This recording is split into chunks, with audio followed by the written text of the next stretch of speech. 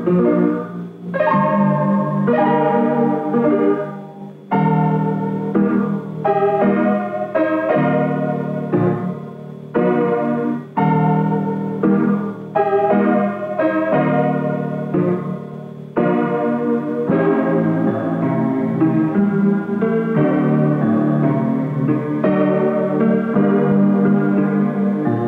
player piano is like a computer.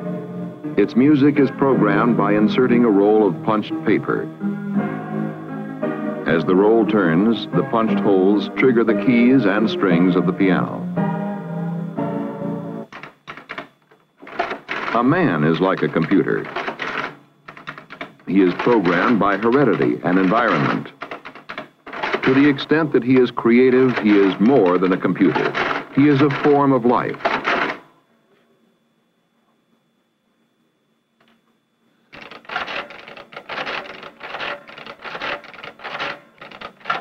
But he is much slower. And he makes mistakes.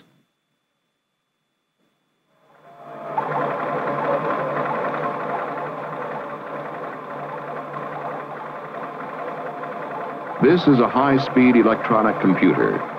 Like the piano, it too may be programmed with punched tape or cards, or by more advanced devices such as magnetic tape or teletype units talking directly to the computer. Like the man, it too does arithmetic. In fact, in 1 second, it can do far more arithmetic than the man, using a desktop calculator, can do in a full year.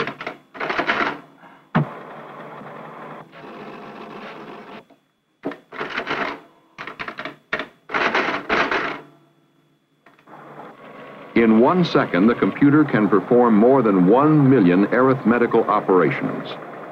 And arithmetic is only one outlet for its many talents, performed with electrons moving at nearly the speed of light. A computer can do research, analysis, and business management, can make decisions, can play cards and chess, and even compose and play music, like this.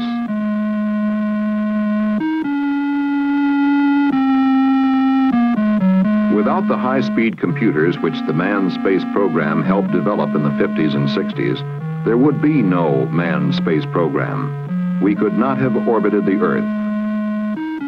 We could not have landed men on the moon. Let us see why.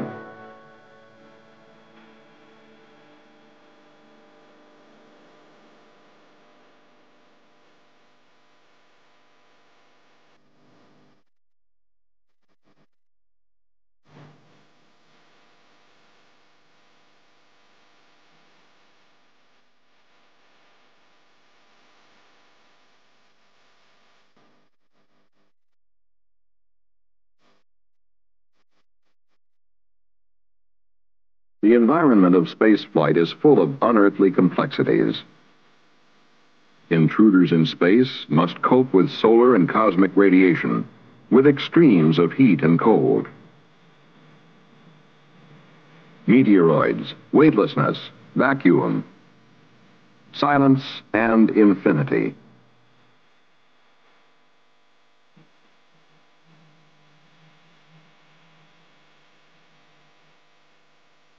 Before flying off into such a different environment, we require carefully designed spacecraft to carry life support systems of air and pressure. We must provide for food and water, waste disposal systems, protective structures, and energy systems for electric power and propulsion. Computers play an important role in the design, manufacture, and testing of all such systems. To minimize costs and maximize safety, spaceflight systems and requirements are first simulated by computers. In this way, for instance, hundreds of multi-million-dollar manned moon landings were made before the Apollo lunar landing spacecraft was built. For comparatively little, essential engineering data were derived and safety measures were tested without risking lives. In planning a spacecraft, some of the most important components designed are the onboard computers. This is because many of the solutions and decisions we face as we travel in this new ocean of space are beyond the problem-solving capabilities of men unaided by computers. For example, if we are orbiting the Earth or the Moon and wish to rendezvous and dock with another spacecraft flying several miles ahead of ours, large numbers of complex flight computations must be made almost simultaneously. To change our orbiting speed for rendezvous, computers are needed to fire the spacecraft's propulsion engines. To change our attitude for docking, they must fire attitude control thrusters, often in bursts measured in tiny fractions of a second. The rendezvous and docking maneuver is just one of many spaceflight phases containing far too many variables for a man alone to compute and apply in the time available. Computers, both on board the spacecraft and on the ground, are indispensable in keeping track of the details of spaceflight dynamics and navigation, predicting relative positions, and monitoring remaining fuel and other consumables, as well as firing thrusters and engines as needed.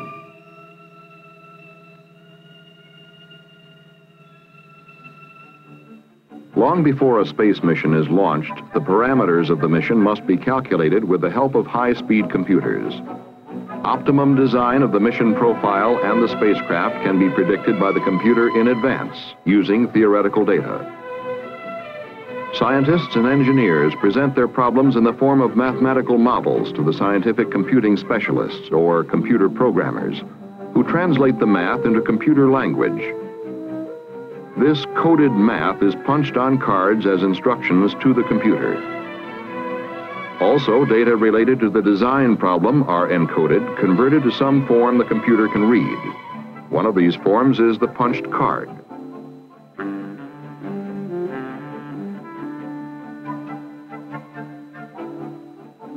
The information often is transferred from the cards to a magnetic drum or tapes, which can be read by the computer.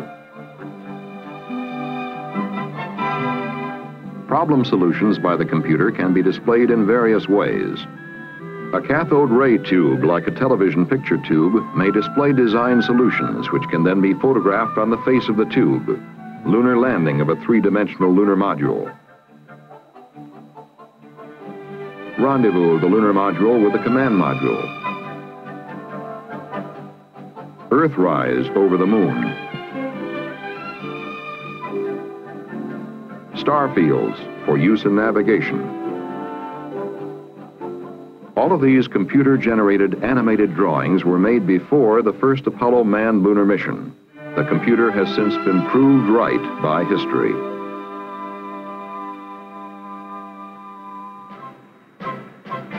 Another area of computer-assisted engineering involves the processing of data from actual tests, as distinguished from theoretical predictions. For instance, consider the immense amount of aerodynamic, thermal, and metallurgical data in the re-entry of a spacecraft through the Earth's atmosphere. This was the first re-entry test of an Apollo command module. It was unmanned, but recorded by automatic onboard cameras. Approaching the Earth on its return flight from the Moon, the spacecraft reaches a velocity of 25,000 miles per hour. As it slams into the Earth's increasingly dense atmosphere, temperatures rise to several thousand degrees Fahrenheit. Due to the blunt shape of the command module, most of this heat is dissipated by waves of air molecules which form and act like a bumper, pushing other molecules of air around and away from the spacecraft. The heat shield must cope with 5,000 degrees of heat as its ablative surface material crumbles, gases, and chars the heat away. Inside the cabin, temperatures remain comfortable. In this first flight test, telemetry relayed the data to a ground tracking station.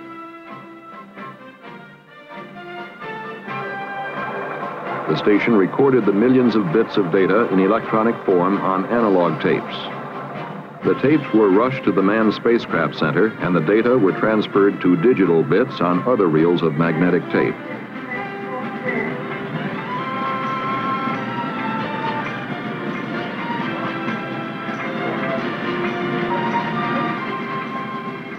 These were then run through the computer. In this case, the computer's output was by a high-speed line printer. After analyses and application, the output data were photographed on microfilm and placed in storage for future reference.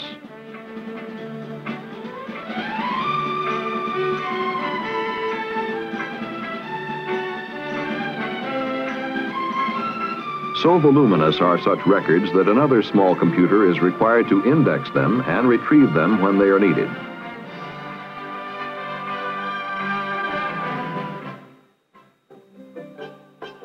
Just as spacecraft and systems must be designed, built, and tested over years of research and development with the help of computers, so the men to fly the spacecraft must be carefully prepared and tested. Their every psychophysiological characteristic must be known, analyzed, and evaluated for the responsibilities they must assume during a space mission. From regular and special medical examinations, from biosensor monitoring of each man in a variety of activities, including actual space missions, a store of biomedical and behavioral data is maintained by the computer, capable of rapid retrieval and analysis on that man's suitability for a particular assignment. The pioneering work done in this area at the Manned Spacecraft Center may have far-reaching impact on future computer usage in general medical practice.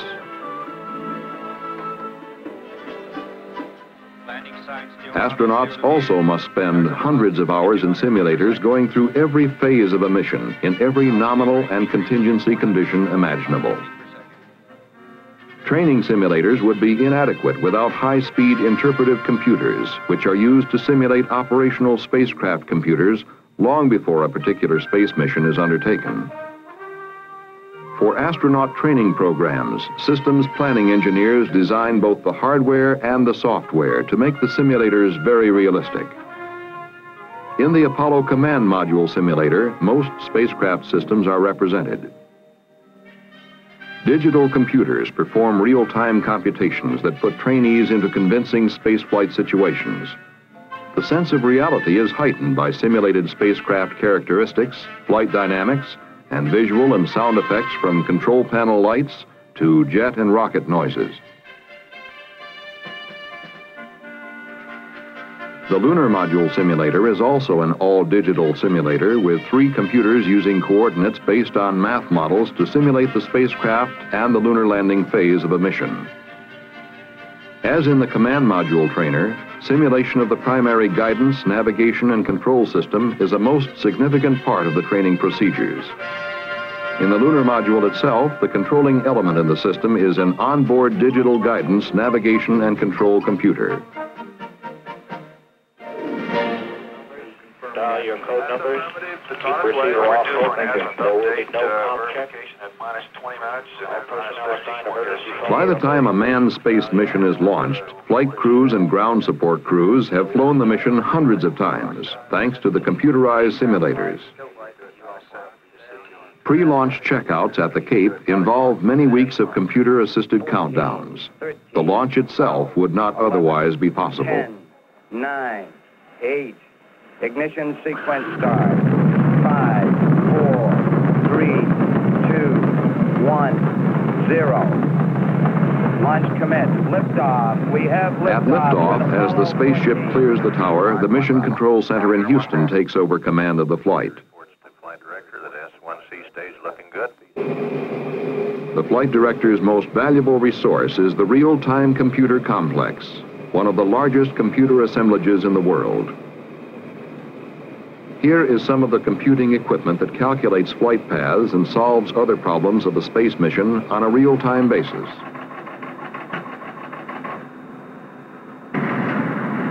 When necessary to keep the guidance system up to date, the solutions are transmitted to the spacecraft and fed into the onboard computer.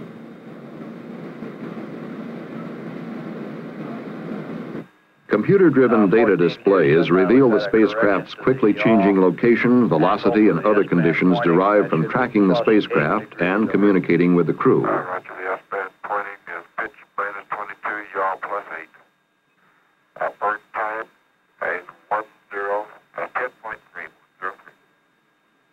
Roger, Houston. The actual landing on the moon depends on computerized readings of remaining fuel and altitude. 50 feet. We're in good shape, too. 3 feet per second. 40 feet. 3 feet per second. 30. 3 feet per second. Looking great. 20 feet. 10. 3 feet per second. Contact now. 2. Stop. Great. Pro. Auto. We're on the surface. While on the moon, astronauts perform active seismic experiments and emplace scientific instruments such as seismometers, magnetometers, and ion particle detectors. Voluminous data are transmitted to Earth from these instruments, which make up the various stations of the moon's expanding science network. The data are interpreted with the help of computers. After a mission returns safely from the moon, computers are also indispensable. Inside the Lunar Receiving Laboratory, moon rocks and soil brought back by the lunar explorers are studied and subjected to preliminary analyses with the help of computer-controlled instrument systems.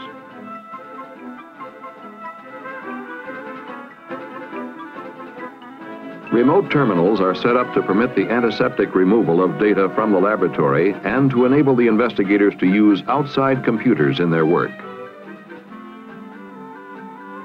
Computers are used to identify and classify moon matter and to reduce the data detected by such lunar lab instruments as radiation counters, gas analyzers, mass spectrometers, and electron microscopes. Information processing at MSC is not all related to the moon and outer space. Systems also are devised for the most efficient business management of the center, whether it be a computerized system to record, remember, and report on books checked out at the technical library, or the computerized magnetic tape library of more than 40,000 tapes. Other computerized operations at this remarkable one-of-a-kind city of space control and prepare paychecks, warehouse inventories, and even inventories of scientific and technical skills to ensure the fullest utilization of the space program's most valuable asset, its people.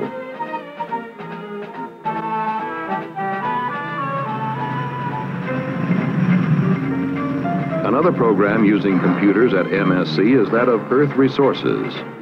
This program uses aircraft to test and develop cameras and other sensors in studies of the Earth.